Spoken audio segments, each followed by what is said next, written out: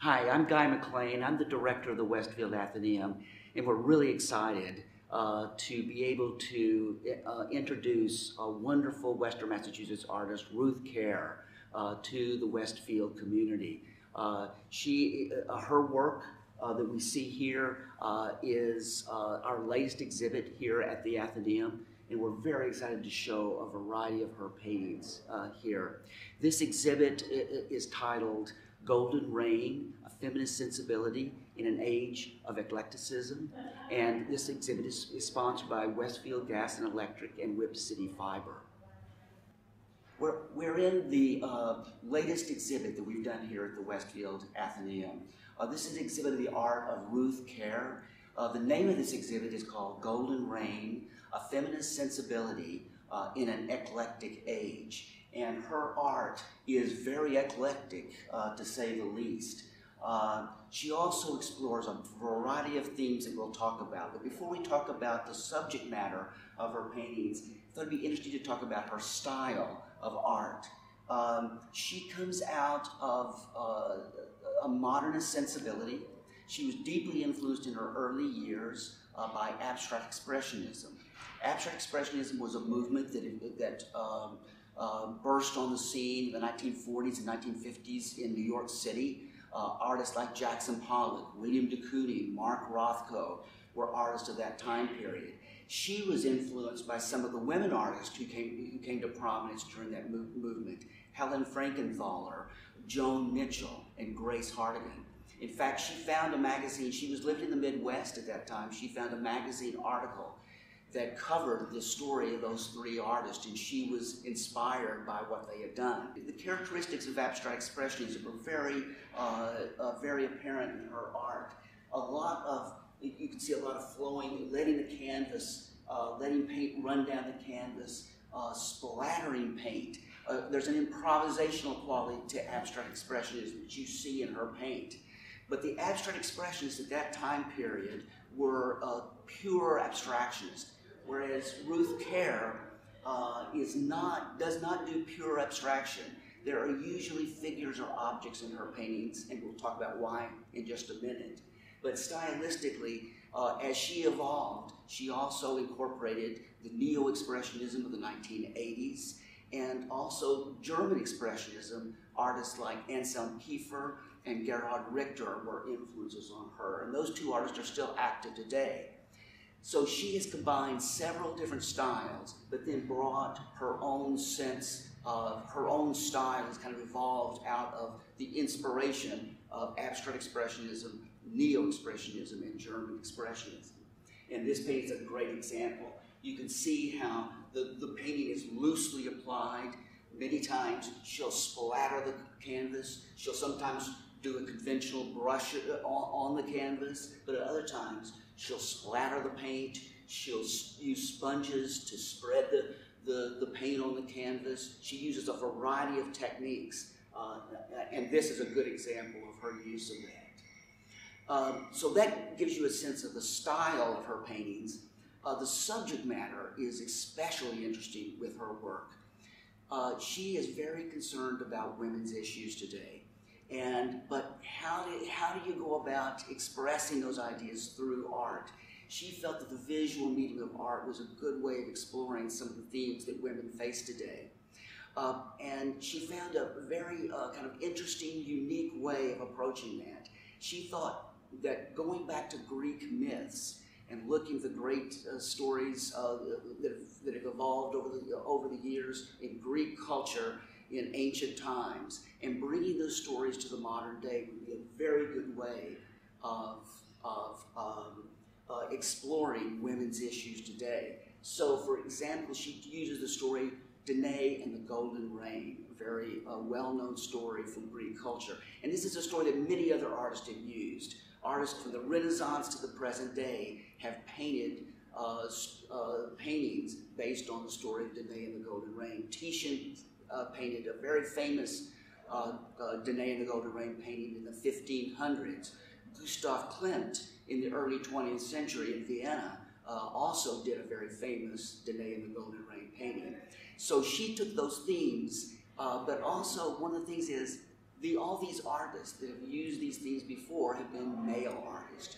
She wanted to take these stories and turn them over and looking at it from a female perspective. So in order to give you some sense, Danae and the Golden Rain is a story of a king who did not have any male heirs.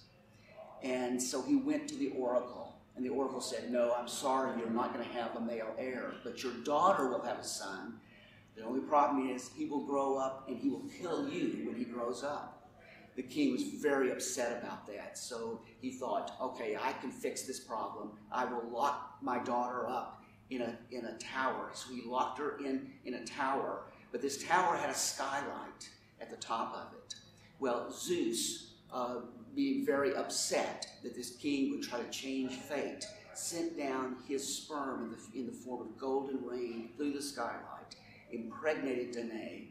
Her son, she had a son. The son grew up and, yes, killed the king. So this story has always been given from a male perspective.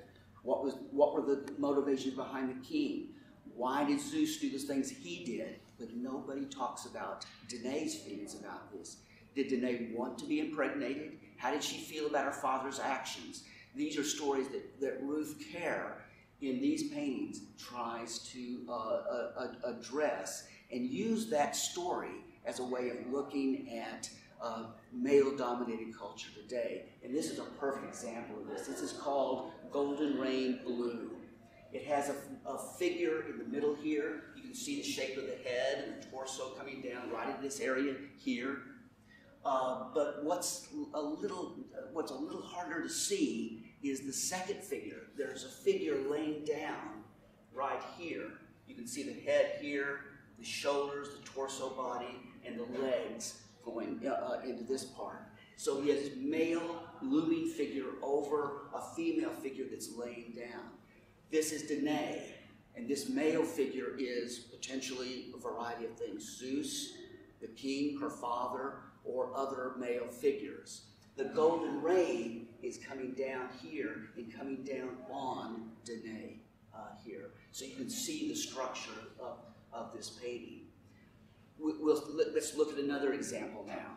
This painting here is called Golden Rain, number 13. This painting is very interesting. It's a variation off this, very different in approach to the painting we just saw. You can see a nude female figure right here. You can see the head right here, the shoulders, and then the hips coming down right in this area right here. And you can see the golden rain streaming down on Danae. This dark area here is a looming male figure. And take note that the male figure is faced away from the female figure. The male figure is much larger than the female figure, and the male figure is turned away from the female figure. And so the visitor, the viewer of this painting is invited to interpret why this male figure is looming over the female figure, but also turning away from the female figure. I think this is one of her most interesting paintings, an example of Danae in the Golden Rain. Let's move to another painting now. This painting here is Perseus and Andromeda, another story that Ruth Kjaer uses in her paintings. Andromeda was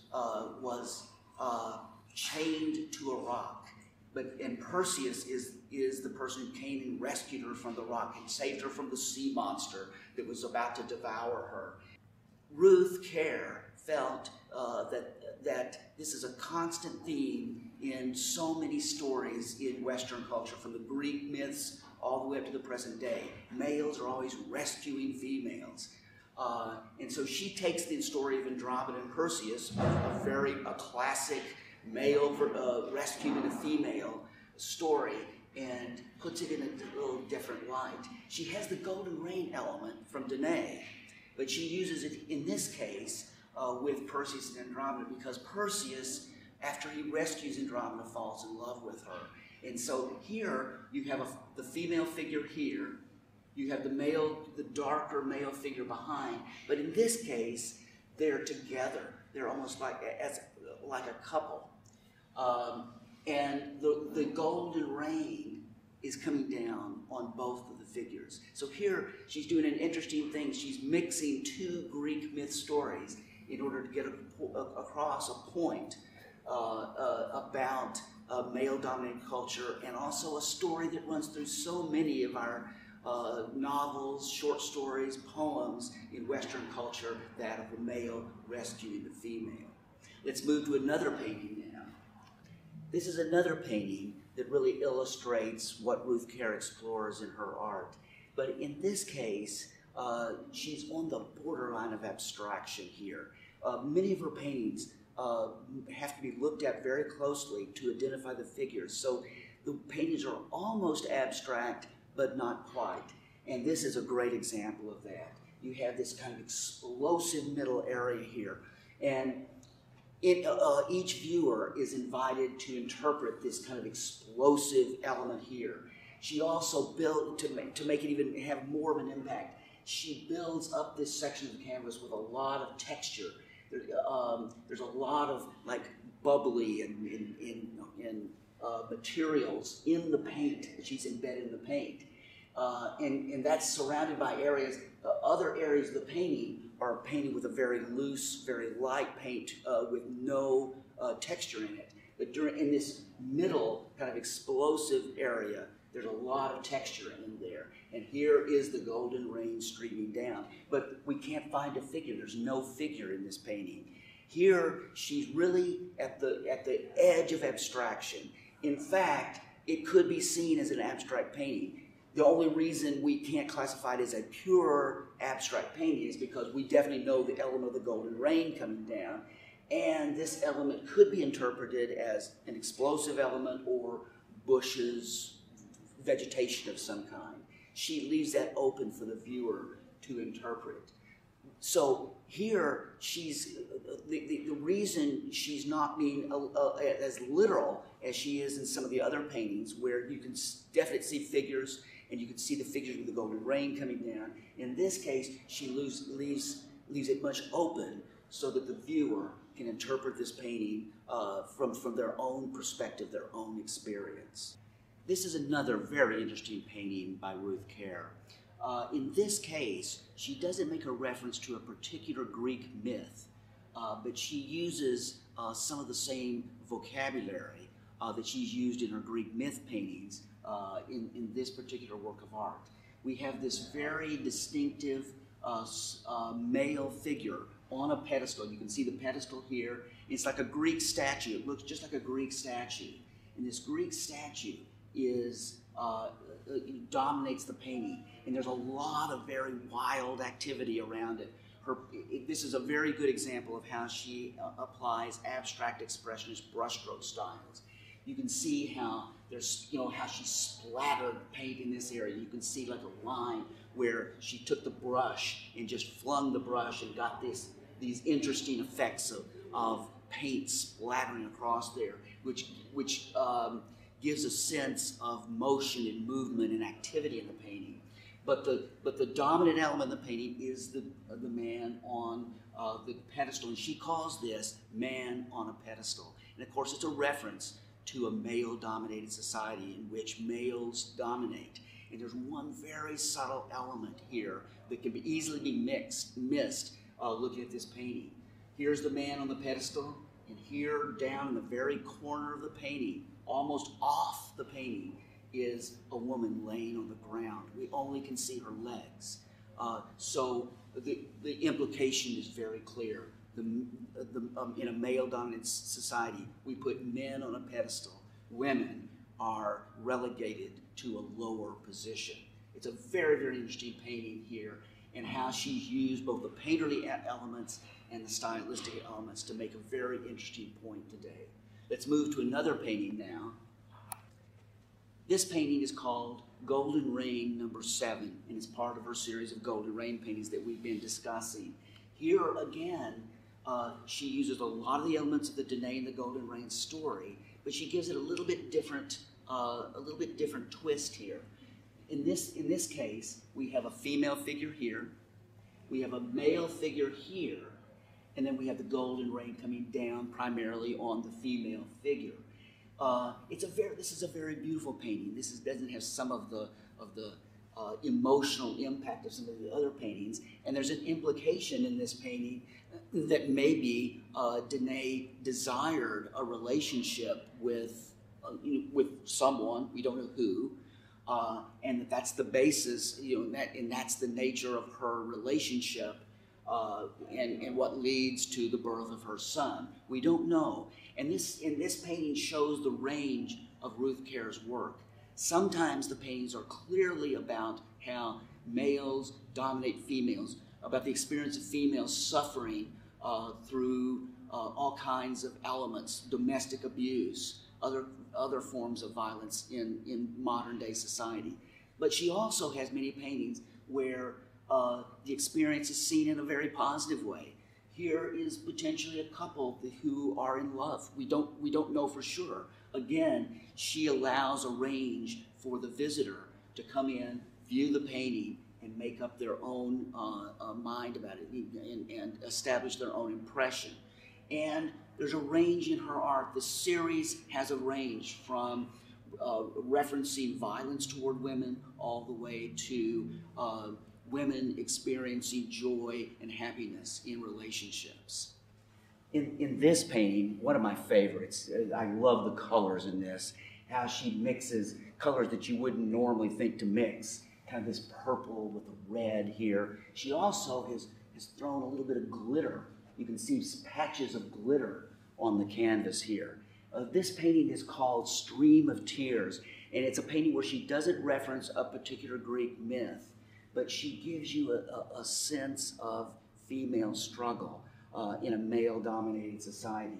You can see the female figure. There's a head here, and the body is somewhat, is kind of angling down. It's almost like she's laying on a recliner of some kind there. And then you can see these dark periods here. It's like the heads of people kind of over her, looking at her. We don't know what to make out of this, and Ruth Kjaer leaves this open to the viewer to interpret in a variety of ways. But we have a sense of many paintings that males did from the Renaissance through the Baroque all the way up to the modern day were paintings where women are shown nude, reclining back on a couch or a bed of some kind. It's a very common theme in Western European art. Here she's taken it and given it kind of a foreboding because of the darkness, and then also look how she's allowed paint to stream down over the canvas, and she calls it Stream of Tears, which gives us a hint of where she's going with it. The Stream of Tears, the female figure being eroticized, being made an object, being objectified, is certainly what she's exploring in this painting. And here are all these heads, the implication being male figures looming over and staring at the female figure that's laying here across the canvas. A very, very interesting painting here. Let's move to one other painting. This painting is called A Soul's Facade. Again, she doesn't make a reference in this, in the title at least, to a particular Greek myth, but you can definitely see the golden rain coming down here again, and then you just have this one lone figure here in the middle of the canvas. And she leaves this in a very neutral place so that the viewer can come to this painting and make out what they want to see in this painting. Is she suffering? Is she enjoying her experience? Is she in a state of ecstasy? We don't know. We leave that up for the viewer to see. And she keeps the figure, as in most of her paintings, she keeps the figure very nebulous in order to allow us to enter, to almost see, in fact, you could say this about almost all these paintings. She puts us in a dream state. Because of her painterly style, all her paintings tend to send us into some sort of subconscious or dream state in order to explore this theme. Because many times in our dreams is when we connect to our emotional beings in a very meaningful way. And so I think this is one of her smaller paintings, but it's one of her very most interesting paintings. I hope you've enjoyed looking at the paintings here and exploring the work of Ruth Kjaer in this exhibit. I think these paintings are